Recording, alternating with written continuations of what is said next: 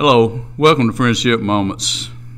Tonight's my devotional is going to be just a little bit different than it usually is. I'm going to talk about something that happened to me this Saturday when I was in Publix. I went in to get a few groceries and a few things, and I was walking down a cookie aisle, and I didn't feel right. I had this weird feeling come over me, and I went to get away, and when I did, that was the last thing I remember. Seems as though I had what they call a grand mal seizure right there in the middle of the Publix meat department. And I spent some time in the hospital. I spent a couple of days in there, and they were running tests and making sure that everything was okay and that I was not going to have any other problems, other issues. But the thing that stood out the most to me this whole time is that the people that came to help me when that happened.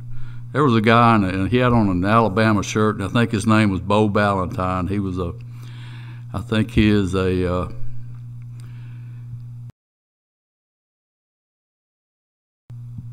I don't know exactly what he does. And then there was another lady that came in there, and I'm not really sure, and she was a nurse instructor. And then there was the potato chip guy. He got there too, and as I watched the video of this whole thing happening, the potato chip guy, he must have been a first responder sometime in his life, because he knew exactly what he needed to do to help me. And those people helped me until the ambulance got there and got me off into the hospital.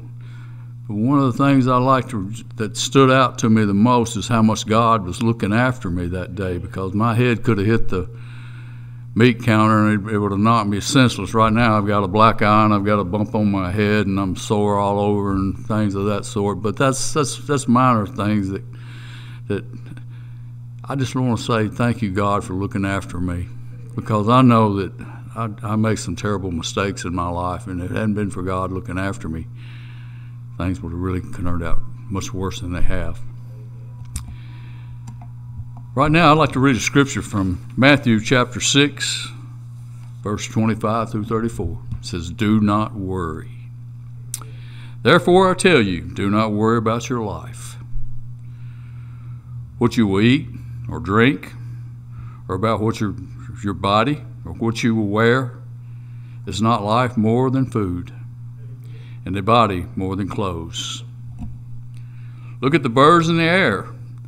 They do not sow or reap or stow away in barns, and yet your heavenly Father feeds them.